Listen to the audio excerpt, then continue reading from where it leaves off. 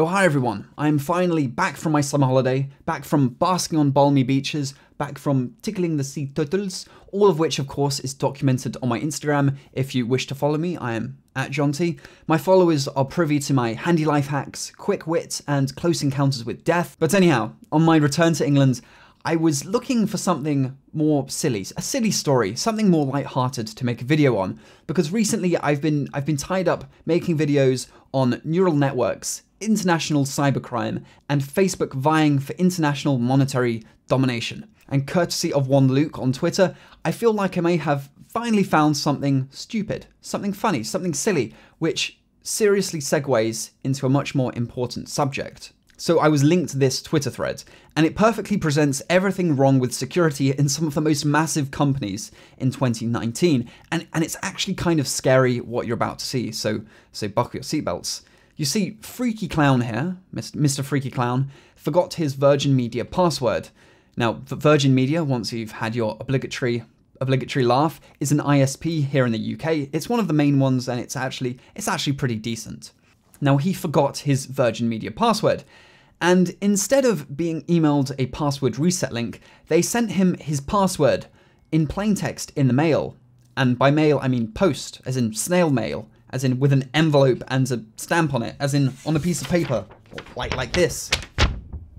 Now, you might think after reading through this Twitter thread that they'd see the error of their ways. If I were them, I'd just be a bit embarrassed, though after reading through the thread, I'd quietly see my mistake, probably delete my tweet, and just get on with things, fix the problem, and just go on as normal. But no, of course they didn't. That would have been way too sensible. They doubled down. They claimed sending passwords in the mail, in plain text, is secure as, and this is a big brain moment, so wait for it, it's illegal to open someone else's mail. Oh dear, oh dear. Somehow Virgin Media has ascended to an echelon of pure intellectual majesty. Virgin Media basking in layers of palatial wisdom. This is just unheard of. It's a double whammy. Storing passwords in plain text and then posting them in the mail, thinking it's secure on the pretext that it's illegal for someone else to open your mail. Now, it didn't take long for some very diligent Twitter users to let Virgin Media know that criminals generally have a habit of not following the law. Now, strange, I know, crazy, but that's the way it usually turns out. Someone responded with Virgin Media's actual password policy, and this isn't made up. Their passwords must be between 8 and 10 characters in length, because of course a password that's 11 characters, well, that would just be obscene, that would just be ridiculous. Why would you do that? 11 characters? But I digress. For the rest of this video, I want to look at other tech tycoon cock-ups.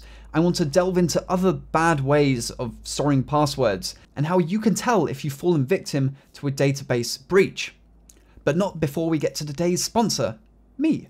So soon, a lot of you, and I know a lot of you, I look at those analytics, a lot of you will be going back to school, and that means filling up that pencil case with everything that's gone missing from it over the past year. Well, it just so happens that my website, Maltronics.com, now sells a ruler. Perfect for your pencil case.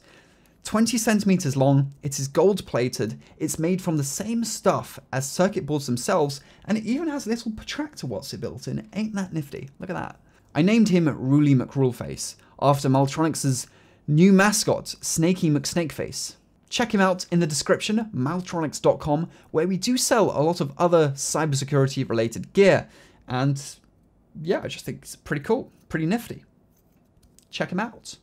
So just one of the ways you can tell if your passwords are being stored in plain text by a certain website is when you hit that forgot password button. Now, if your password is sent to you in an email verbatim, then you know that your password is being stored in plain text.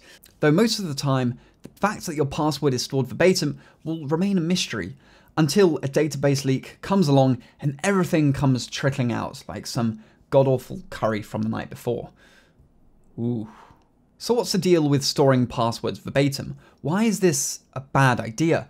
Well, as I just mentioned, data breaches happen. Every now and then, hackers somehow manage to finagle their way into places where the sun don't shine, exposing databases full of passwords. Now, this wouldn't really be too much of an issue if people would have unique passwords for every website they used, though unfortunately 51% of people reuse passwords. And that's not surprising. In fact, I think that's a bit of a low estimate. So because these passwords are reused, if you know someone's Twitter password, there's a good chance you know their Reddit password, the password to their email account, and of course once you're in their email account, you basically have everything, right? So these databases can be quite valuable. Often they're sold and bought on the dark web for, well, money. Though a lot of the time they do find their way into public circulation, so it can be quite easy to tell if your email password combo has been leaked. And trust me, chances are it has at some point. Now, there's a website we can go to. It's called haveibeenpwned.com. So the idea is that you put your email address in here and they'll cross-reference it with a bunch of leaked password databases. And if your email is in one of these databases, well, it's been leaked, so change your password. So I'll try it here with an old email address that I no longer use. And not surprisingly, there are about 5 breaches here from services I've used. So yeah, this all just sounds about right. And there's 2 here which are just aggregations of other password databases which have been leaked. So this isn't really too surprising. If you have an email address which is a few years old and you've used it on a bunch of things, chances are it's going to have been hacked at one point. Now, luckily, I use different passwords for all of my accounts, so this isn't too much of an issue. Though I do want to try one of my more recent email addresses. What?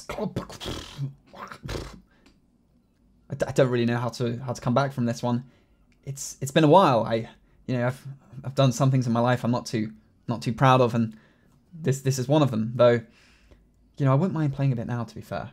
Club Penguin. Luckily for you, I need Flash Player, which I don't have, so we're going to skip the Club Penguin for today, at least. So bad password storage practices aren't just limited to obscure British ISPs. Facebook, that's right, Facebook has done the same too. It came out in March of this year that Facebook had stored the passwords of 600 million users in plaintext since 2012. So that's a good 7 years. This has just gone under the radar. Now, luckily in this case, there was no breach of this database. It remained within Facebook.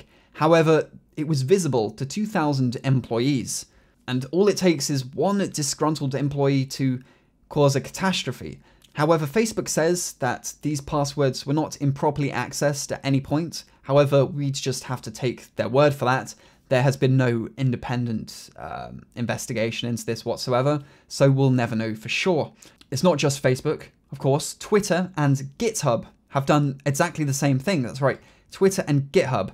In both cases, passwords were properly stored, and I think even in Facebook's case, these passwords were hashed, they were stored properly, securely, and everything. However, an internal logging system in the back end of these websites somehow felt the need to log the password in transit for some reason. So the plaintext password was logged by these systems and just sat there in logs for years. And they're not the only ones. Google, in fact, since 2005, have been storing certain passwords in plain text. Since 2005. Now, this did only apply to G Suite customers. By the way, this came out only a couple of months ago. It did only apply to G Suite customers, so you're probably fine. Hey, I use G Suite. So a bug allowed these passwords to be stored within the G Suite admin console in plain text. So any administrator of a certain company would have been able to view these passwords. Though, of course, this is now fixed. Or so they say. So the real question is why do some of these massive companies that surely have enough money to spend into, storing passwords properly, why do they make this mistake? Or do they just not care about security? Well, some of them probably just don't care about security. They're just not bothered. Well, from a pure business perspective, it's understandable. If there is a breach, you just need an injection of some decent PR, a few words about how you're suddenly taking security really seriously and how it's important to you and how you're changing your practices for the better. And let's be real, you probably won't lose any customers. So it's not that big of an issue to them. Another reason, I suppose, is upgrading from one security system to another would be a bit of a pain. Likely you'd have to get all your customers to reset their passwords or set them again.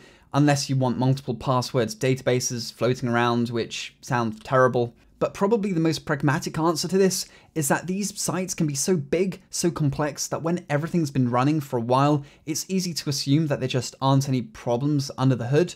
Until, of course, something does go south and there's no one to blame because the guy that set up your password policy 10 years ago no longer works at the company. Now, if you want to find out more about how passwords should be properly stored, what a hash is, what a salt, what a pepper is, check out one of my previous videos. It's one of my more ancient videos at this point. I will link it in the description, and that talks about how passwords are properly stored, which is really quite important. So thank you for watching this video, guys. Let me know what you thought in the comments. Remember to give it a like if you liked it, subscribe if you haven't already, and as always, stay tuned for more hacking videos. Have a good one.